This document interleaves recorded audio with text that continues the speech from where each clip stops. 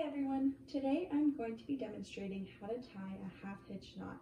A half hitch knot is essentially an overhand knot with the working end brought over and under the standing part.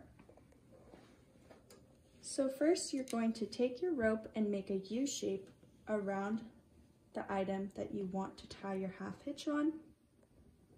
You're going to take your working end and put it over your standing end to create an X shape. Then you're going to take this end and put it under this rope right here. And then you're going to pull tight.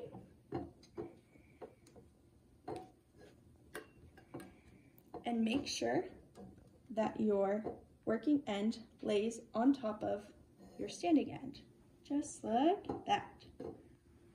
So that is your half hitch knot.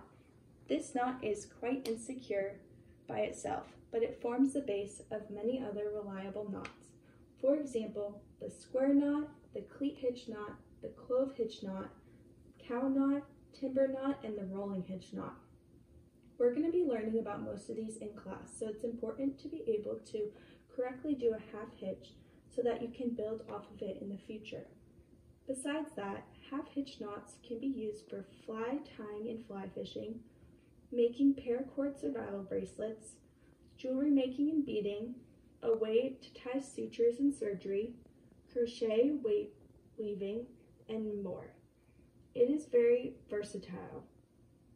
When in the field, this knot would typically never be used by itself because it is unstable and mainly acts as a supporting role for other knots. For example, two half hitches, which is much more sturdy, can be used to tie a rope to a tree, a boat, or other objects. And this is your half hitch.